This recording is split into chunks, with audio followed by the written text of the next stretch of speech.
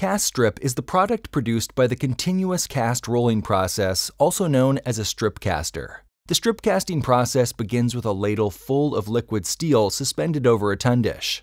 The molten steel in the tundish flows to the nozzle, which is suspended over an additional reservoir called a bathtub. From the bathtub, the molten steel flows between the counter-rotating, water-cooled drums or rolls, which solidifies the steel directly into a coil. Eventually, the solidified cast strip is bent from vertical to horizontal, where it goes through a descaler to remove any oxide surface scale and rolling stands to hot roll the strip to its required thickness. Finally, the hot-rolled coil is cooled by water sprays, sheared to individual coil lengths, and coiled at the coiling stand at the end.